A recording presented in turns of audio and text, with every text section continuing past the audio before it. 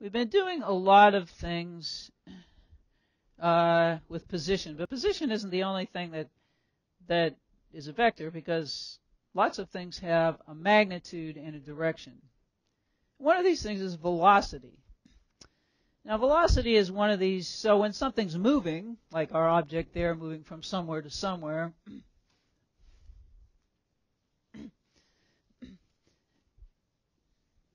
it's moving in some direction with some. What's the magnitude of velocity mean? That's speed. This is one of these physics words where we have to be careful. This is one of these situations where physics uses terms extremely precisely in a particular way, and in everyday English, unfortunately, we use them sort of loosely in a non-particular way, and we can get into trouble if we don't think physics English when we come into the classroom. So velocity is a vector in physics. So it has a magnitude and a direction. The magnitude of the velocity of something is the speed.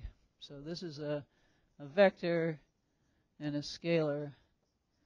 And we typically aren't going to remind you about this all the time. We'll talk about it at first. So that if you're asked for the velocity of something on a test and you say it's 3 meters per second, that's wrong, because you gave a scalar and it's not a vector. So it's something to keep in mind. And so a vector has a magnitude and a direction. So when we talk about the velocity of some object, we're talking about not only how fast it's going, but exactly in what direction it's going. Now, velocity can be incredibly boring if it's constant.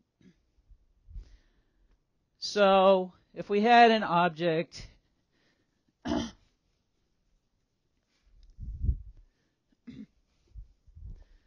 that started at this location here, and it moved in a straight line at constant speed to this location here,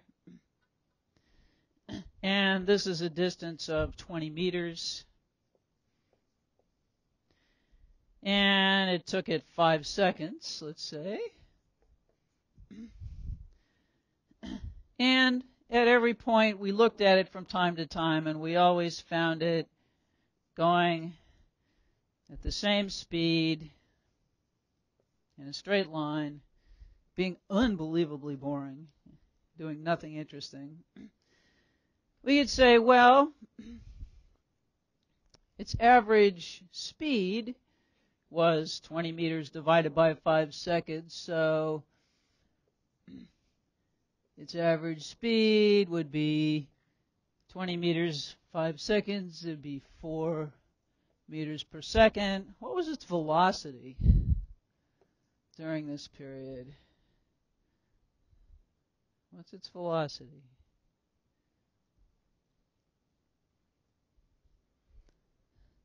Okay, so what direction is this? Plus x, right?